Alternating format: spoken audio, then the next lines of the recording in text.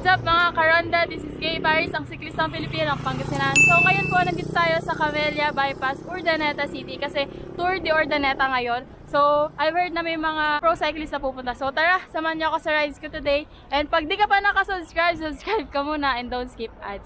Woo! Ang gloomy ng panahon, no? Grabe, sana makapagpatakbo tayo ng drone ngayon kasi gloomy yung panahon. Woo! Hi! Morning! Morning! Tara!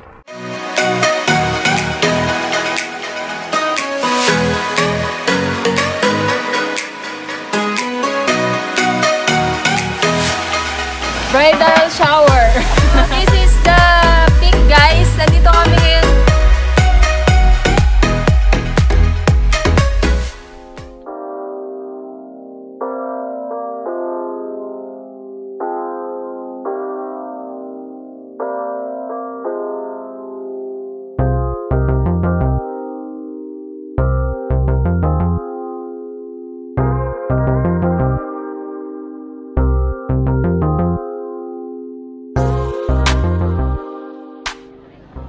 Hi Kuya RJ Peralta, 7-Eleven.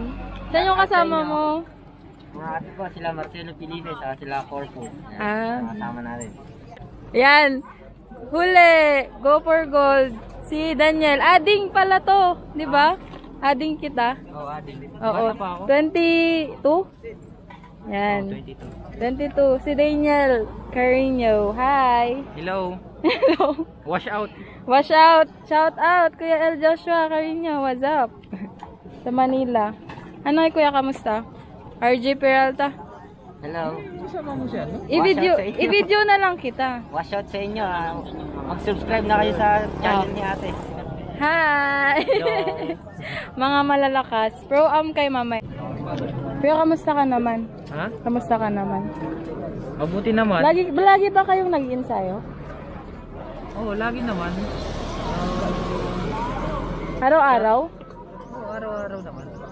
Kadalasan doon sa the most days, tapos dito. Ay, dito din? Ay, pupunta kayo dito pag may ano? Wednesday, Friday. Ah, lagi pala kayo dito. Ngayon lang ako eh. Bang! Tour de Urdaneta. Tapos, Kuya, kamusta naman yung preparation mo sa ronda? Next preparation? Preparation na sa ngayon, hindi pa ganun nag-ensayo kasi wala pa namang announcement na chill lang, no? Ongoing yung Ronda 2020. Ah, pero chill lang ganun. Oo. Pero everyday, no? Hindi pa rin nagpapabaya. Oo, kasi pag napabayaan, sabi nila, totoo ba yun Kuya, pag 1 week daw na hindi ka nagbike, ano, parang maninibago ka ulit after na magbike ka, parang ganun. Siguro depende rin sa tao. Tulad nito, kahit hindi magbike ng isang linggo, lakas pa rin. Ay, oo, may mga ganun. Parang nasa ano na nila, nasa muscle memory na nila. Nasaan yung bike mo? Yan eh. Hi, ito. Oh, may verse siya. Yung Jeremiah 29:11. Ayan, favorite. For I have a plan. For I have for you. Ha? Diba? For I have a plan. Start. Pwede ko ba i-feature? Ito ba yung ginagamit mo sa ronda? Hindi. Oh, yan. Ito? Ito yung bike ni Daniel Van Carino. So, Stork siya, tapos German. Anong size nito? XS? Ano yung 51? Ay, 51. Ay, iba-iba pala yung ano. So, ginagamit niya to sa ronda. Daniel, so hanggang kailan mo nakikita yung sarili mo sa pagbabike? As a cyclist, professional cyclist. 6 years na rin ako nagbabike as a pro. So, siguro 5 years siguro. 5 years pa? Para sa akin, 5 years pa siguro. Oo. Depende pa rin sa kung maganda pa rin Kaya. maganda pa rin yung cycling dito sa Pilipinas. Oo. Subukan pa dagdagan. Pero syempre, pag hindi pa rin na-achieve yung pangarap natin na maging isang champion na cyclista. Ay, talagang goal mo maging champion. Lahat po na sa bagay. professional na siklista. Oo. Goal talaga yung maging isang champion. Parang kay Kuya Carino. Tapos parang ilang stage winner ka dapat pwedeng maging champion? Ilang ano? Hindi naman po kasi mabibilang sa dami ng stage winner. Kasi, Ay, hindi. Ay, kunyari sa isang ronda event, ilang stage winner ang ka ano po kasi, ang computation ng champion, yung oras kung sino yung laging consistent sa datingan ng karera, kung sino yung laging pinakamaiksi yung oras, oo. Tapos hindi siya naiiwanan ng malayo, siya yung i-declare na overall champion. Yeah. Tapos ano pala, yung sa weight pala, sa body weight, ganun, dapat ba payat ka ganun? Para mas mabilis kang marangkada? Depende rin naman po kasi sa specialist ng isang siklista. Tulad nito, climber din, payat. Tulad nitong mga expro nandito, mga yan. Sila, Karamihan, di ba, payat climber? Sprinter. Tulad mo ito, yan. Mga magagaling sa mga patag yan. So, depende pa rin talaga. Pero tulad ni Idol Oranza, Oo. yun, talagang malakas talaga na kahit kaya niya rin i-survive yung mga ahon. Pero advantage din talaga yung mga payat kasi pagdating sa akyatin, mabilis silang mag-accelerate. Tapos yung aerodynamics ng katawan. Parang ano kasi no, pointed. Yung aerodynamics naman sa patag na yun. Ay, sa patag na yun?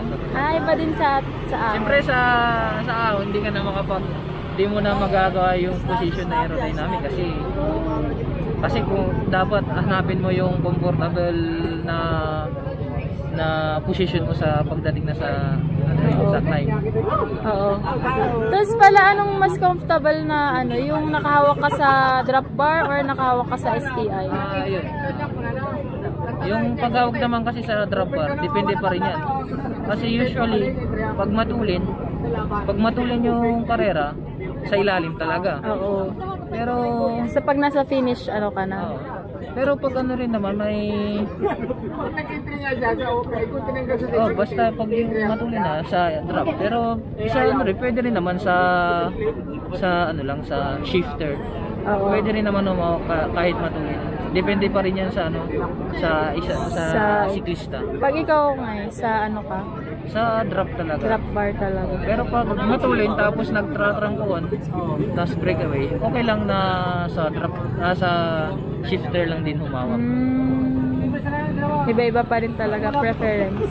Kung gusto i-relax, pwede sa shifter. Gusto mag-relax, mag-inat-inat, pwede humawak sa shifter, angat-angatan. Oo. Tapos lagi kayo talaga sa mga karera, ganun. Lagi kayo sa karera, ganun. Opo, siyempre yun din yung kailangan bago maglaro ng tour. Kailangan din talaga tune up ng mga karera para yung muscle memory tapos yung katawan masanay na sa ulin ng karera. Tama. Kailan ka ba nag-start mag-bike? Anong taon? Di ba 22 ka ngayon? Oo, nag-bike is 15. 15? Pero, 15 ko tapos. Ay, 15 ang aga. 15 tapos una kong tour, 2015. Pero turning 16 na ako na. Parang 16 ka na. Yung Tour de Pilipinas? Ronda. Ronda pa. Ay, Ronda na ba yun? Ronda Pilipinas. Pero junior category pa lang yun. Tapos ngayon nasa ano ka na? Mataas na. Ismael Gorospe, man! Yan. Lodi din to eh. Kasi halos magkakaano din kayo. Magkakasabay. Go for gold. Nagkasaan ka? Bumisita. Ay! Bumisita ka lang dito? Hindi, lagi ako dito tuwing. Lagi din yan dito tuwing Merkulis. Ay! Ang galing naman. Ang payat po pala sa personal no. Kamusta po? Okay naman. Maintain pa rin yung Yung katawan? Katawan talaga yung mini-maintain? Kasi pagdating na sa ahon, kailangan talaga mag-ano. Oo, more on ahon climber ka no, diba? Ilang taon ka na? Oh, 21. 21, tapos 22. Ilang taon ka nag-start? nag-start ako 11 years old, 12 years old, nagbabike na ako, isa pa na. Asan yung bike mo? Boys. Same lang din. Ay, same kayo kasi di ba yung sa sponsorship? Saka lang ako nag-focus nung pag-graduate ng high school. Oh, may kumuha na sa'yo? Hindi pa naman. Hanggang sa nakilala sa Manila, tapos kinuha ko ng team. Sinong kumuha sa inyo? Kinuha ko ni pinasok ko ni Kuya George, Idol George. Connect. Sa salik. Oo. Tapos hanggang nawala yung salik, hanggang nalipat ako dito sa ano. Hanggang dito na tumagal.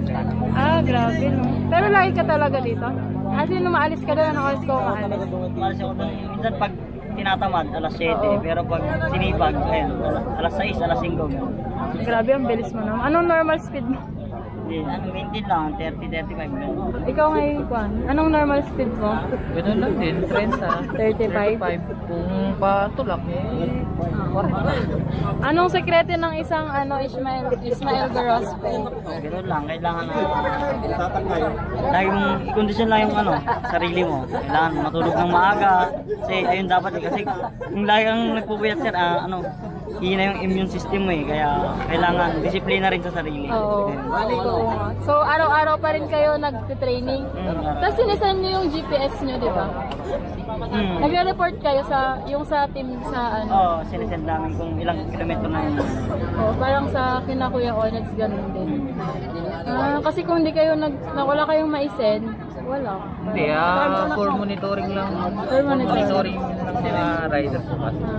Para alam po yung ginagawa ng isang rider. Tapos may allowance sinong binibigay? Ayun, sa national team. Ay, national team. No. Ito yung ginamit nyo nung SEA Games? Ay, ang ganda no. Baka naman. Ang ganda wala no. Yan. So, kasali dyan yung Go for Gold. Tapos si Dominic Perez ng Myogi 7-Eleven. Tapos mga 7-Eleven pros yan. Tapos kasali din dyan sina Kuya Ronald Oranza. Ayun, yun. Ronald Oranza. Yan! Hi! Ismael Grospe! What's up? Idol! Yan, pumesto. Kahit man lang dito sa harap, mapicture. Galing ah.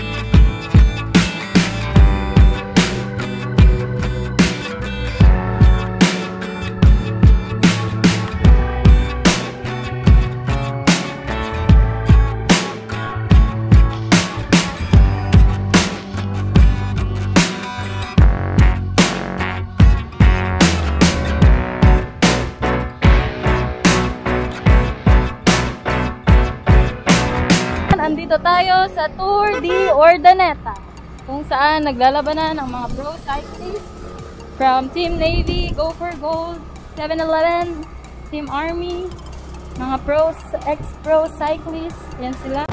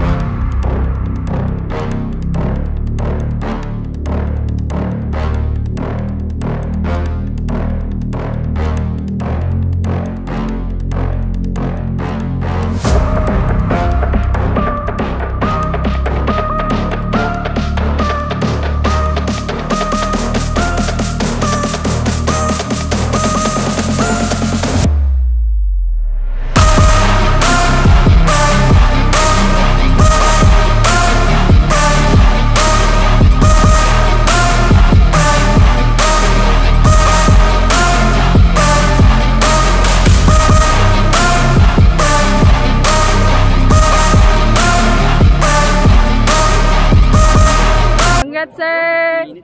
Grabe, oh. Yan. Oh, bang, bang, bang, bang!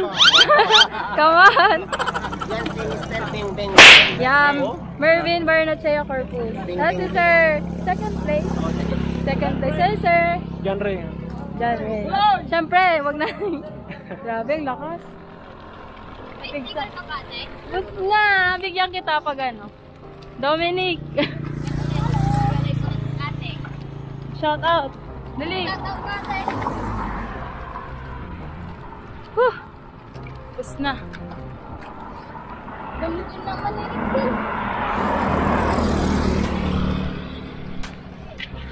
at least, Dominic Perez. Tapos nakita ko yung mga 7-Eleven. 7-Eleven. Yeah. Bang, bang, bang.